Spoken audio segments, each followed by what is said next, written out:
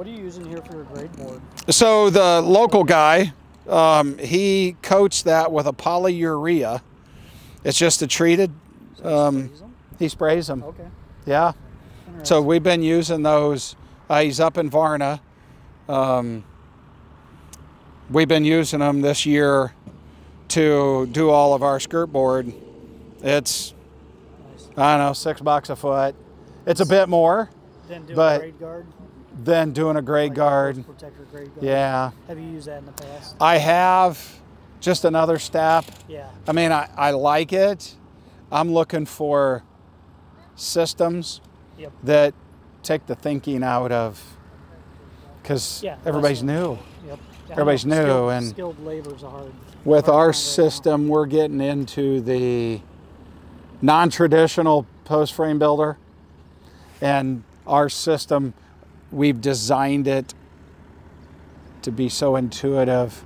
A stick framer can build with it, a steel framer can build with it, a do-it-yourselfer can build with it. Sure.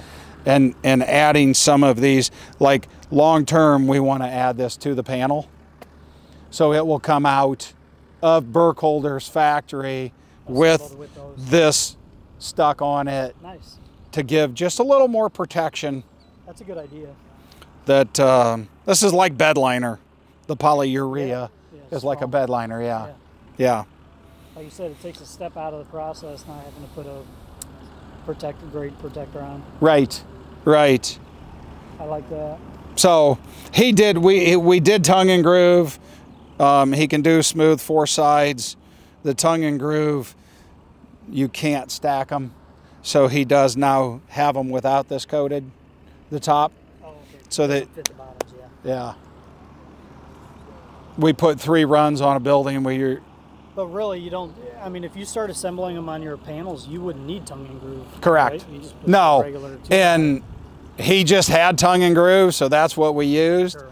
And I'm like, can't you do smooth 4 sides? He goes, I can paint whatever you want. I'm like, okay. Now you tell me.